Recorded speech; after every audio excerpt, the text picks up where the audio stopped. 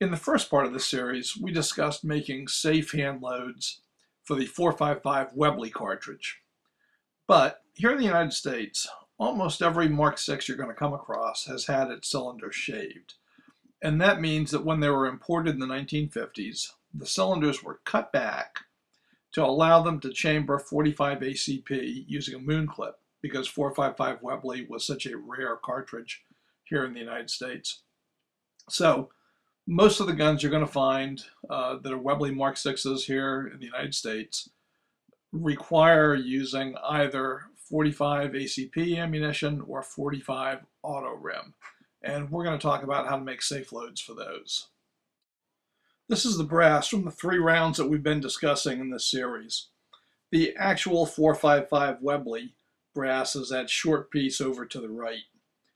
In the center is 45 ACP, and all the way to the left is 45 auto rim. Now, with 45 ACP, this is obviously a semi-automatic pistol round. And the way it chambers in a revolver, like the Webley or like the Colt or Smith & Wesson Model 1917s, is with a moon clip. Now, 45 auto rim is exactly the same case as a 45 ACP, but it has a thick rim on it that headspaces just like a 45 ACP in combination with a moon clip. So you can use 45 auto rim as a regular revolver cartridge. You can't safely use factory 45 ACP ammo in a Webley Mark VI. It'll chamber, but there are 2 reasons you don't want to use it. Reason number 1 is the Webley's bore is 0.454 inches in diameter, and the 45 ACP is 0.452 inches in diameter, and you can get pretty mediocre accuracy. But the biggest reason you don't want to use it is because 45 ACP is a high-pressure cartridge designed for the 1911 pistol, and it generates at least 21,000 pounds of chamber pressure. And with plus P, it's 23,000 pounds. Now, the Webley Mark VI is only made to withstand a maximum of 15,000 pounds per square inch of chamber pressure, and older Webleys can only withstand about 13,000 pounds per square inch. So you don't want to overpressure it. Now, you can make accurate and safe 45 ACP and 45 auto rim loads for the Webley Mark VI, but you have got to hand load for it. And let's go through the procedure. Well, a lot more of you probably have shaved Webleys, and you're going to be loading with either 45 ACP or 45 auto rim, which is what this is. I've got a lot of 45 ACP revolvers, but the others besides the Webley are all real 45 ACP revolvers. So I load them with the same ammo that I use in my 1911s. And I load that over on my Dillon. But because I don't want to mix up the Webley ammo and real high pressure 45 ACP ammo, I load the Webley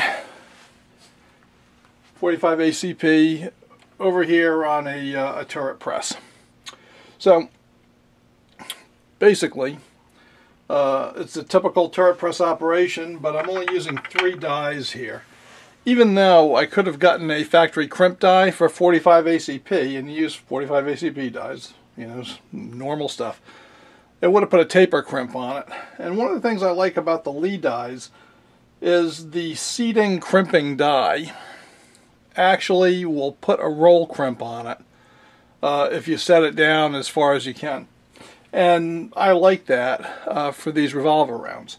So here's the procedure. Now this is a little stand that my turret goes on.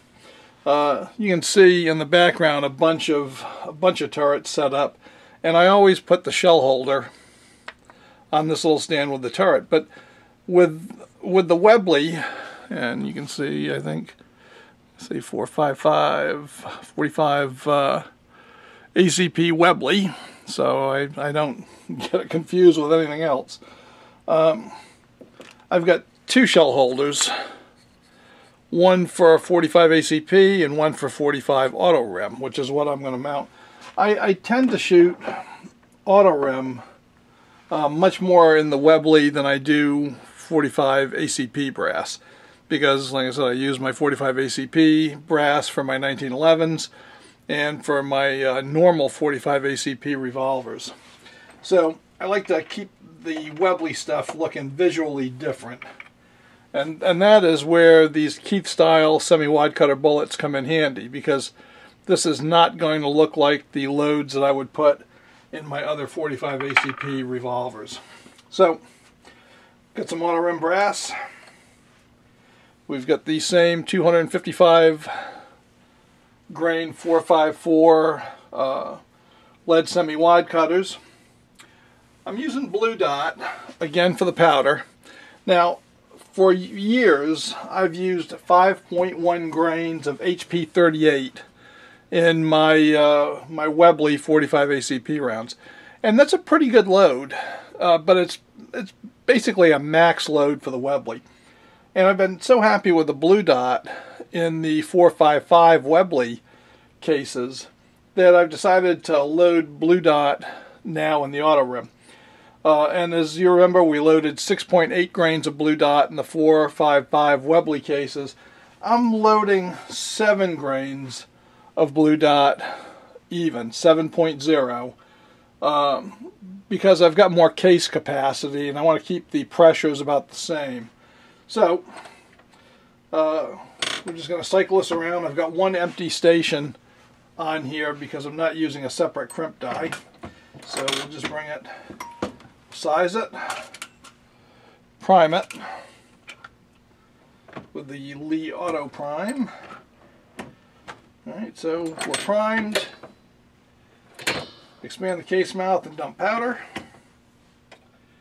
And good. We'll get a bullet on there and run it up into the seating die.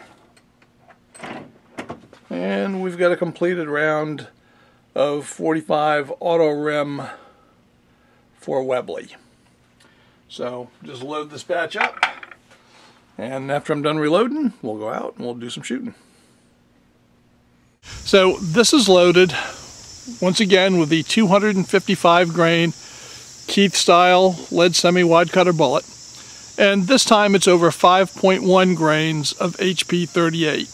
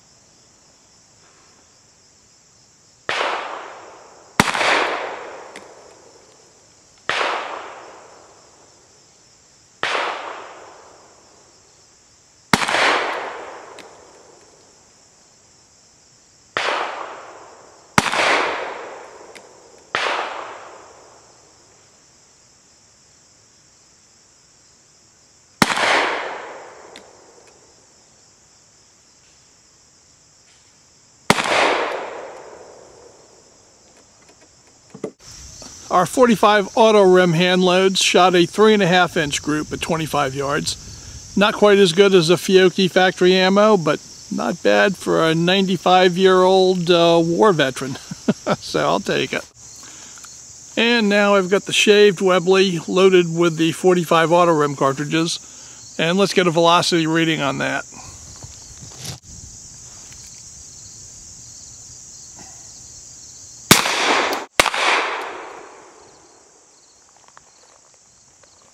Well, the next Webley load that we want to try is the 45 ACP 45 auto rim load that you saw me load up over at the bench.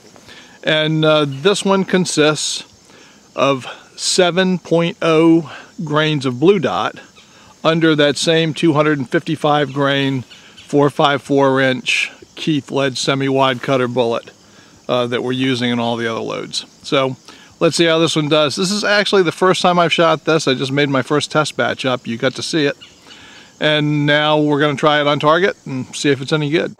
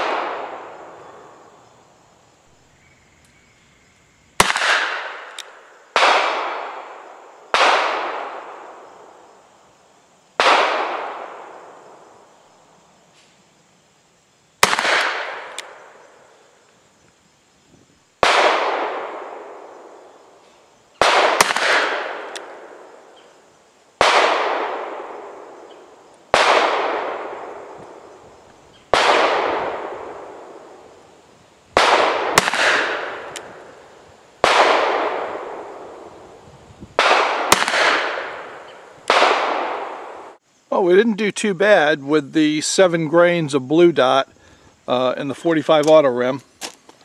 This was my first target. So I've got a 2 1/4 inch group at 25 yards, but I had 2 flyers, which this one I knew about. I didn't realize I'd pulled another one. So I set up another target and I shot another 2 1/4 inch group, all 6. It looks like I shifted my point of aim a little bit for the last 3, but by and large, that load is grouping pretty good. I'm getting some unburned powder in the barrel, which tells me I might be a little bit under pressure at 7 grains in the 45 auto rim case. But we're going to chronograph it now, see what we get, and maybe I'll experiment more with going up like 0.2 grains or so, depending on what the chronograph tells me. Well, I was pretty pleased with it on target, so let's see how the Webley loaded with 45 auto rims with 255 grain bullets and 7.0 grains of blue dot does in terms of velocity by running it over the chronograph.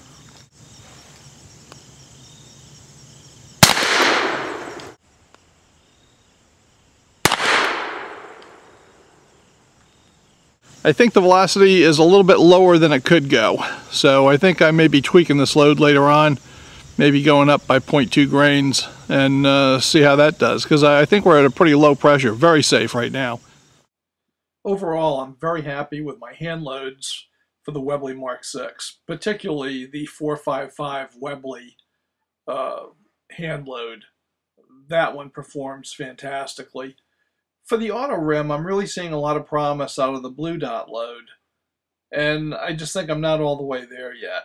So I'm going to go up in tenths of a grain, up to 7.2, 7.3, and see how I'm doing. What I'm going to try to do is equal the velocity of my 455 Webley hand load and not exceed it, and get the accuracy into the same range. So I'll keep you informed on how that goes in the future.